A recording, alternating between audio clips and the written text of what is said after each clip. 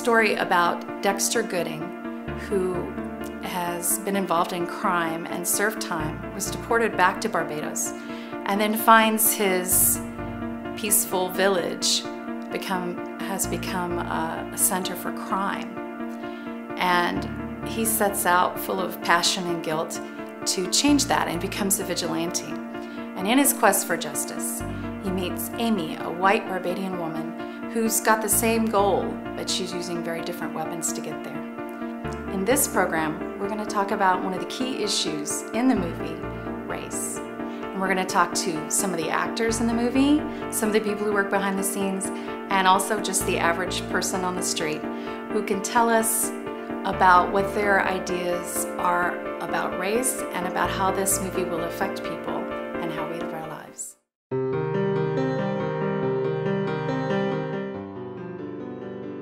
The economically disadvantaged community in the movie is Baker's Village. But there are Baker's villages in every country. There are some in Barbados. So do you see economic and racial disparity being a contributor to those kinds of communities? Well, no doubt economic disparity will contribute. I mean, if you don't have the ability to support your family, unfortunately, some will turn to crime, violence. I mean, and this can happen in a low-income family, or even with people that you may consider don't need to do it, but because of greed, may choose the path of crime. So, but as for the racial disparity being one of the reasons contributing to the differences, I personally don't see it that way. I mean, I think it's more related to the economic side of things. Well, I've heard many horror stories about people going to get loans and not being able to get loans simply because, you know, being turned down. Maybe this is why so many black businesses fail and never really got the financial support. Some of them, in terms of starting up, people had real difficulty in terms of getting loans. But money follows money. If you're in a position of money and people believe that, that they'll be able to get their money back from you, as it is seen with whites who have had most of the money over the years, people are more inclined to, banks will be more inclined, more often than not, to lend money. And this is why, you know, I'm not surprised that people would have had difficulty over the years trying to get loans from banks. I'm not too sure how prevalent that is at this time. Maybe things have changed a bit. But this is why government must put certain measures in place to allow black businesses to be able to source startup capital for businesses. I think that the movie does a really good job in terms of showing the difference in disparities between rich people and people who are not as rich.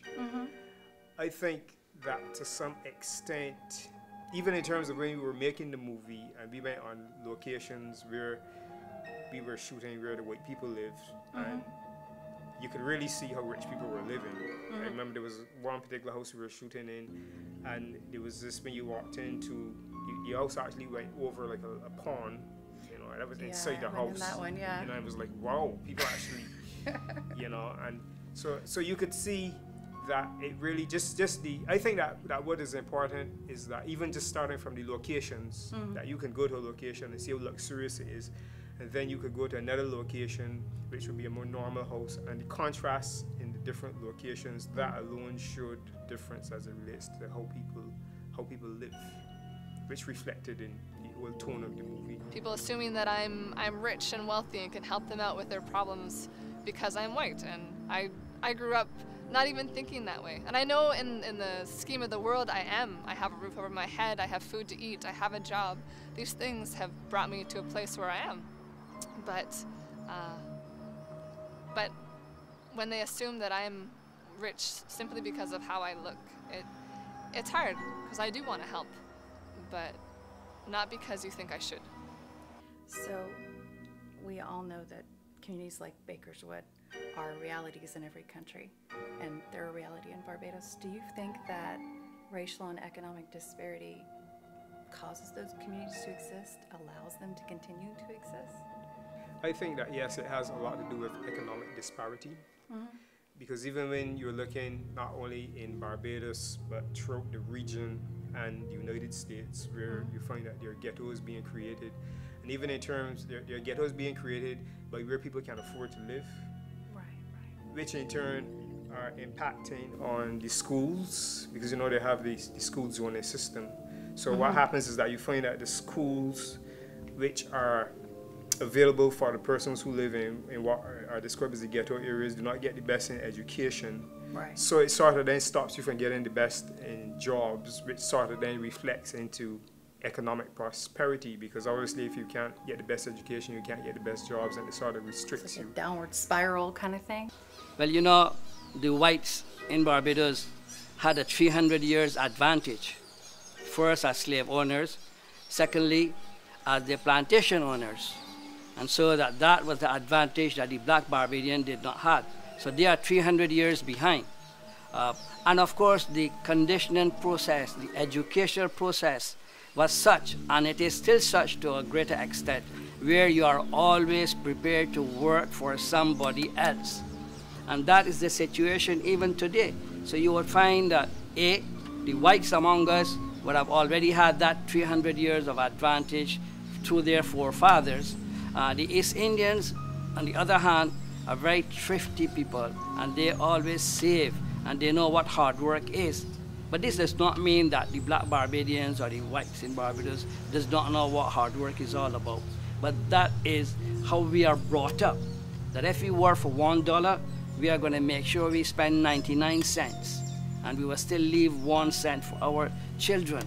In other words, I think that we, the East Indians, understand the difference between the need and want. And many black Barbadians fail to understand the difference between the need and want. I find a lot of people are caught up in that. Oh, I don't have enough, lack of resources. So they kind of wallow there and they watch what the other person has on the hill. Where really, you know, on the streets, the guys use that as ambition.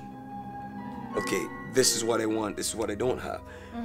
What I see the similarities with the film and the actual Britain's Hill area is that people are so hung up on not having that they lose sight of the ambition. I figure if you don't have, you say, okay, I may not ever get to that point, but let me try to look at what works for these people.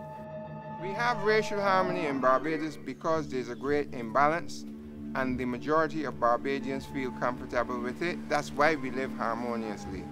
But for me, racial harmony should be 92% of Barbadians, the 92% black ones, owning and controlling 92% of the wealth of Barbados.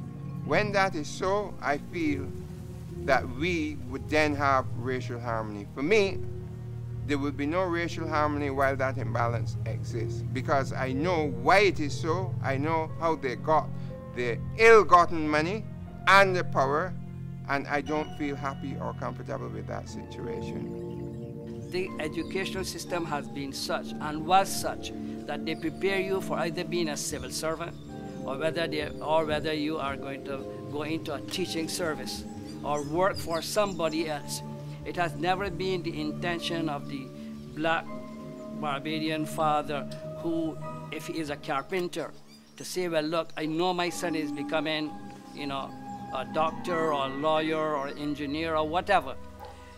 To see, let me take time out on his weekend from school to teach him how to make a table, how to make a chair. And so they feel in their duty to pass on, to give them that empowerment to be something else. So the day that you are kicked out from your civil service job, that he could go and make a chair, or be a plumber, or be an electrician. And I think, unfortunately, the black Barbadian parents fail to educate and enlighten their children in the job that they were doing. I find the biggest thing in the ghetto and the urban areas is the lack of structure. You know, it's not that you're rich. If you think about rich kids, they don't just get up and say, okay, I've inherited $1 million. Imagine if they sit on the beach and they travel the world. At some point, it will fade. Yeah, they'll spend it, right? They'll spend it. What the parents teach the kids is investment, you know, to be more family oriented. So if you think about it, the well-to-do kid is coming up in a good home. There's homework, there's set times, there's social events, there's cultural events, there's education, there's religion. It's a balance. My dad would take us in his itinerant business, and when he going around the countryside selling his wares and so on, and so therefore we had no weekend. And then after a few years he were kind to us and he gave us a day off, so we had Saturday off, but we still had to go with him on Sunday. So I want to use that as an example for black Barbadians and those who believe that when your son or daughter achieve academic education, that's it all. I think that it is much more than that. That they should, if you are into some sort of other fields, handiwork, you know, I think that you should always encourage your children to go also into that field too, just to learn that field. And I think that that is very, very important. So to end it by saying that, yes, it was the educational system that made black Barbadians who cannot venture out into the business field, because A, they had no capital at that time, and two, but because they were conditioned and the educational system was such that they always were conditioned to work for somebody else. Had the parents of the black Barbadian children, right, taught the trade of their parents or their father, then I think that situation will have been different. But I must say that it is changing now. It's changing now that more and more black businesses is coming up in Barbados. For example, in Swan Street. Swan Street was at one point in time, was a Jew street. That's what it was called. The Jews used to live upstairs and they had their businesses downstairs. And then came the East Indians in the 30s and the 40s and the 50s up to 1970s. You know, East Indians were really running or ruling Swan Street. But now you go, you will find that maybe over 60% of the businesses are black businesses, because the East Indians have moved on. And their children are now educated, they are lawyers and doctors, and they are into professional fields. And they have gone into not in a small store where you are selling you know, clothing and haberdashery and so on. They have moved on, and the black Barbadians have taken on, and they are now into the business and so on.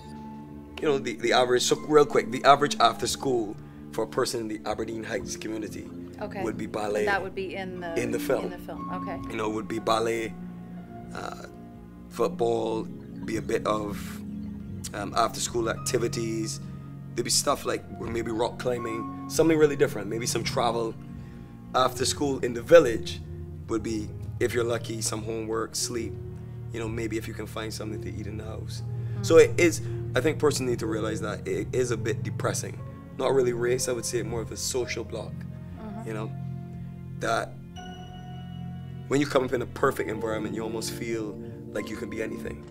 So much has been said about money and what it can do, but anytime there is economic disparity amongst the people, you're going to find that people with more money would be in better positions to achieve things, and there's a certain level of fear that can come into place. There's a certain level of control that can come into place when people have money and others don't.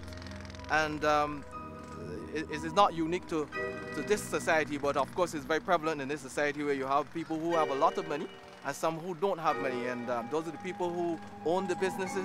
These are the people who wield the economic power in the country, and it plays a significant role in race relations, because here in Barbados, it is the black man who is often the one with less money. Right. Most communities, the budget dictates what you do. So if you think of an average kid, you know, you're coming up, you want to be a doctor or a lawyer, oh, that's 40,000 or 50,000 to study over the course of 6 years, 9 years. Yes. No way. You know what? Right. I'll be a good technician. There you go. I'll study for a year or two, then I can help my family pay their bills. So there's always that. Okay, I have to go play sports. Oh no, I don't have gear. Okay. Well, maybe I'll play a sport that doesn't require gear. Right. Throw all my Give me life. a soccer ball yeah, or whatever. exactly. Give me a ball and a pair of boots. versus if you want to do an equestrian sport, you know, who buys a horse? Like a horse, yeah. So I've watched that over the years, and I as the character and in real life, it has given me a certain outlook. But I think racism is the least. It still exists, but I'll say there's a lot of social prejudices. It's just more economic. Than, Yeah, they've come forward more race. than color. Because I know a lot of white people that are poor and black people that are rich. And it's really the life they lead, and by extension, the provision for their family that dictates the success. For me, it would be silly to presume that a person's business acumen is related to their race. I don't believe there's a business gene in any of us. However, access to resources, access to certain networks, certain trade routes, certain products, certain markets, certain levels of funding, I believe, is easier for some racial groups than for others. And because of certain advantages that a group may have in business, totally unrelated to their genetic makeup, those groups may appear to have better business acumen than some others, when that is probably not the case. It's more probably a case of they have a certain set of privileges that the other business people do not have. I think acquiring business loan in Barbados has to do with that particular individual. And I mean, for example, if you are one who have business before, and if somebody, your parents leave business with you, and you are continuing that business, then you of course have an advantage over an individual who does not have any assets to show or any collateral to show. And so in that case, I think that the white person would have an advantage because he or she would have had that collateral. Indian, because of his thriftiness and because of his hard work, and again, let me repeat, it does not mean that the others do not work hard. He would have saved money, every cent, every penny, because they always say that, you know, a cent is what makes up a dollar. And so that is the attitude, the conditioning process of an Indian. And with the blacks, because of the disadvantage and because of the educational system, where you're always taught to work for somebody, as you know that you may not be saving as much as you would have liked to if you had your own business, and if that business would have been a successful one. And even better if you had had a business that would have been passed on to you from your parents or your grandparents. So in that context then, I think that the white and the Indian may have an advantage. But that is also changing now because we have some shrewd and very good business people in Barbados too. So that is changing, not at the expense of white, nor at the expense of Indian, but the blacks have now been climbing the success ladders and so on. And I think that that augurs well for Barbados and for Barbadian as a community. So you'd say that people in Britain's Hill are having to downsize their dream a little bit because of economy, but it doesn't mean you can't have a dream. It doesn't mean you can't have a dream. It doesn't mean you can't pursue it. And it's to do with the support. Right. I think it all comes down to support. If you get up and you say, okay, I'm from a very poor neighborhood, and you try, there's no godparent there, there's no dad. You know, a lot of parents are single parent, especially single mothers. And there's a reason for that. That's a cycle that just repeats itself. The dad gets a kid, he goes and gets another. Ah, man, this is not my responsibility. And he leaves with no regard of how hard it is then for that kid to follow their dreams. Growing up every year, every step of the way, it's a budget. As soon as you walk outside, okay, I need a new pair of shoes. I have one school shirt. How am I gonna get this? And that's always weighing versus, and this is what a lot of kids that come in a good household take for granted. Everything's there. You know, this week I'm gonna do soccer. You know, I'm gonna do basketball. I'm gonna do lacrosse. I'm gonna do eventing. They switch out ballet. They're all very expensive, but the parents have put the steps in place. So, are races treated equally in Barbados? I would have to say no. Barbados is a part of the world, and the world has a situation where nowhere can we find totally equal distribution of wealth and power and privilege according to class, ethnic group, and race. So Barbados would have to be an anomaly for all races to be seen as to be treated equally here. Well, do you think that how much money someone has or what color their skin is contributes to them being in a baker's village or not being in a baker's village? Yes and no. As in, you have to have some kind of innate motivation to get yourself out of that situation. Personally, I'm not from the richest family or anything like that, but I have motivation within me to better for myself and my family. I just completed my master's degree, did my undergrad, been playing violin for 12 years. I've done so much compared to compared to what people may think that where I should be compared to where I live, my community. But it was embedded within me to pursue more, to go higher. And for me, I wouldn't say that because I'm not white that I'm not going to go anywhere. And I want to encourage other people as well. Just because your skin color does not determine where you go in life. Sure should. It shouldn't. But some people are so like trapped mentally. It's like, oh, I'm black, I can't go anywhere. She's white, she's gonna go so far, and I'm just gonna stay here and work at a fast food restaurant or something. There's so much more that you can do. So much potential. Self-brainwashing, as well as cultural brainwashing too. Definitely. I just want to thank you for watching today, and encourage you to go out and see Vigilante-the Crossing. And if you're interested in purchasing any of the other quality productions by Step by Step, please visit us on our website, www.thevigilantethecrossing.com. And we also have a Facebook page. Thank you again.